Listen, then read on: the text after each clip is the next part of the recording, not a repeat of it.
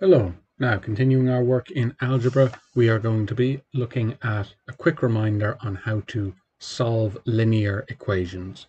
So solving just means get stuff in the form x equals number. That's really all it ever means. Sometimes we have to go through a bit of a rigmarole to get there, but the aim is always x equals number.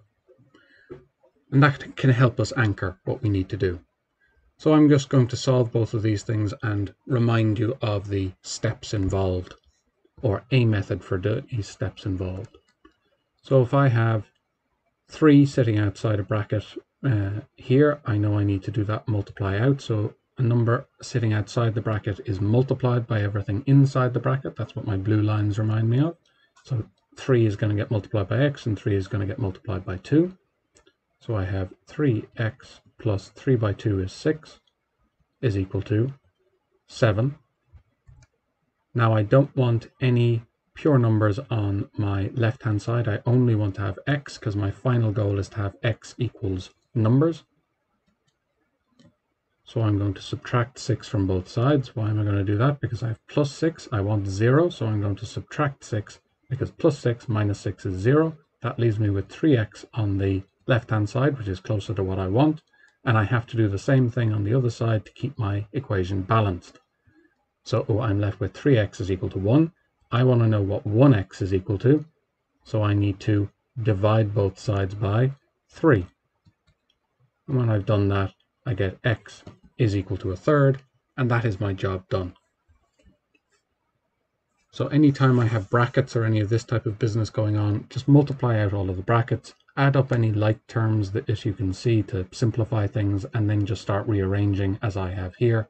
And that's all there is to solving our linear equations, unless we have fractions involved, in which case we have a few steps to play through before we get to this stuff here. So there are a few different ways that you can be taught, or that you may be familiar with how to get rid of these fractions. But the key thing to recognize is fractions are unpleasant and we get rid of them. We do nothing really before getting rid of fractions in equations. They're always a nuisance. We always get rid of them before we try to do anything else. Now, the method I recommend you use to avoid making mistakes is find the lowest common denominator of all of your fractions, and particularly when you get into algebraic denominators, it's important to try and factorize your denominators to spot what the lowest common denominator is going to be. It can save you a lot of multiplying out. So our lowest common denominator here would be our lowest common multiple of 2, 3, and 3. Well, we're just looking for the lowest common denominator. Lowest common multiple of 2 and 3 is 6. It's going to be 2 by 3. Lowest common denominator is going to be 6. So I want to get 6 underneath all of these fractions. So I need to multiply above and below here by 3, because 3 by 2 is going to give me 6. Here I need to get to 6, so I need to multiply by 2. And I must do the same thing on the top of the fraction to keep the ratio constant. Another way to look at it is 3 over 3 is 1, and I know that I can multiply any number by 1 and not change the number. So there's a few different ways of justifying why it is we can do this multiplying above and below business. The key feature, however, is that we get the denominators all the same. So I do my multiply out here just like I did here, and I get 3x minus 9 all over 6 minus 2x minus 10 all over 6 is equal to 2x all over 6. Next step, I want to add these two fractions together or take them away from each other. And this step should highlight why it is that I am a fan of doing this slightly longer method. So I'm going to write this as a single fraction. They're both over the same denominator. So I can just say everything's over 6. And I have 3x minus 9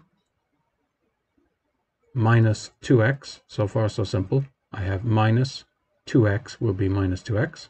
But minus 10 is plus 10. I am subtracting negative 10, so I end up with plus 10. This is by far the most common way of losing 3 marks on the exam for this type of question. So we're talking 3 out of 10 or 3 out of 12 for that slip there. So a very common way of losing marks. And the reason why I prefer to write things out in this fashion is that explicitly having to add the fractions together instead of getting rid of the denominators all at once, which is a method you may have been taught, is that it helps to avoid making this mistake here with plus and minus going on.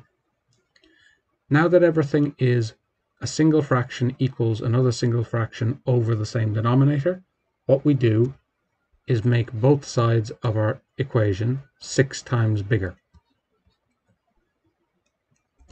The argument going, if a equals b, then 6 times a must equal 6 times b to keep the equality the same. Now, 6 divided by 6 is 1, 6 divided by 6 is 1, and we are left with 3x minus 9 minus 2x plus 10 is equal to 2x. And now we're back very much to this type of situation here where we're rearranging, and I look for what is common, or what are like terms I should say, and I'm going to put a symbol underneath each like term that I can add up, because in higher level we can end up with a lot of algebra going on all at once, and to keep track of it with little symbols can be helpful.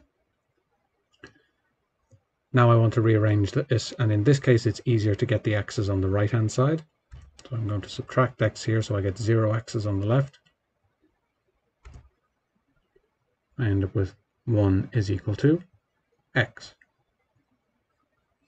And that's my final answer.